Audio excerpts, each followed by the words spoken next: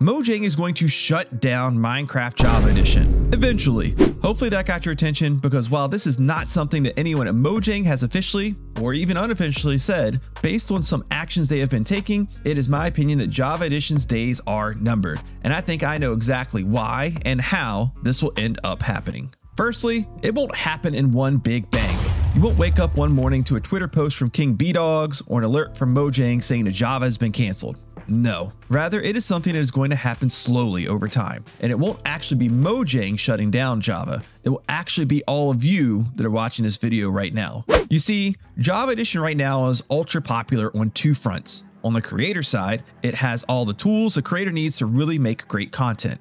Tools like World Edit allow both creators and players alike to plan huge builds and bases with relative ease. Then if they want to, use a mod like Matica to give them a semi-transparent overlay of the build in their world so they can more easily build it in survival. Then you have Replay Mod, which is arguably the content creator and viewer's best friend, allowing creators to record everything that happens in the world in real time to then easily go back and capture the best camera angles of them or their builds for increased dramatic and cinematic effect for you, the viewer, to enjoy.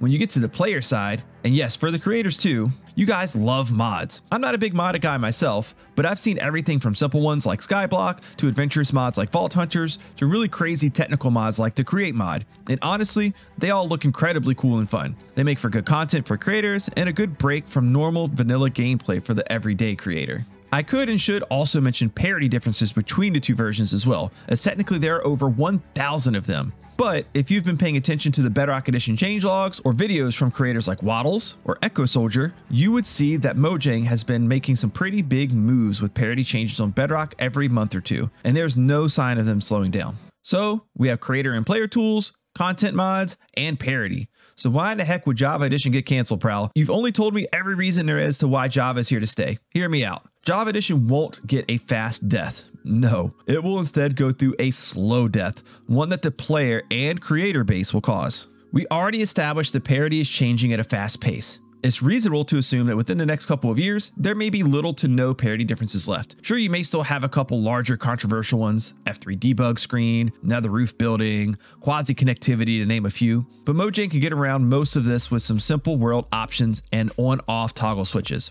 Problem solved. Then what are we left with when it comes to the vanilla game? Well, Bedrock Edition performs better. You can run much higher render distances on it. It can play on a wider age range and array of devices, and it doesn't need 20 plus different mods to do it. You also have something like RTX mode built in by default, enhancing the vanilla experience for those who have the hardware to take advantage of it. Next, the creator. Well, Mojang is currently in the process of solving this problem as we speak. In the latest preview, they added their own version of World Edit called the Minecraft Editor, which not only has some amazing UI visuals and ease of use, and it will likely continue to get upgraded and overhauled on Mojang's side, but also they have built it with the intent to work along with the modding API and allow add-on creators to be able to modify pretty much anything about it, which in the end will result in a Minecraft editor with some community support that is more preferable to players than World Edit. Even bigger for the creator is replay capabilities. This has been confirmed by Mojang to be a target, coming directly from Kayla, a Mojang developer, stating, "I can't wait to see the community make replay in Bedrock." Then referencing a couple additional features needing to be added to the modding API first. And another developer stating they are interested to see if the community makes it first or if Mojang does. So if the editor and known features of the API are any hint, not only will replay be in Bedrock, but it'll likely be incredibly easy to use.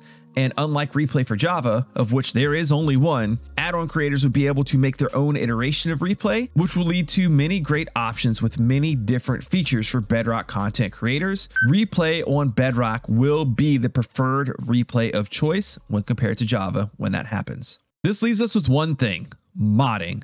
And while I doubt Bedrock with its modding API ends up getting 100% to where Java is with modding and its capabilities, it's likely to get 90% of the way there, only lacking the capabilities to do what some of the most insane Java mods do that change Minecraft to the point where it doesn't even look or feel like Minecraft anymore. When Bedrock developers accomplish this, and Bedrock creators start making mods with real depth of features and gameplay, Java is in for real trouble. This leads me to my final point. How will it happen? Well, with everything we just talked about, what you'll likely have happen over the course of the next several years is less growth for the Java player base, as Bedrock players will have less reason to switch over, and there are already around 4 to 5 times more Bedrock players than Java as it is. From there, you will start to have some Bedrock content creators grow their following more due to access to better tools. You'll have some Java creators start to consider trying Bedrock content out and liking it, and from that point, it's only a matter of time that enough Java content creators and players switch over to Bedrock on their own that Mojang will be able to finally officially make the announcement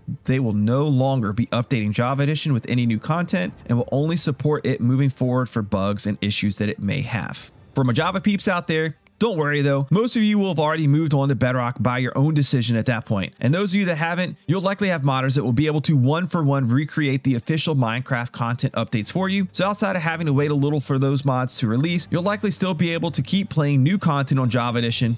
It just won't be made by Mojang at that point. So what do you think? Will Java end this way? Or will Java be around forever? Share your opinions down in the comments section below and make sure to subscribe to the channel.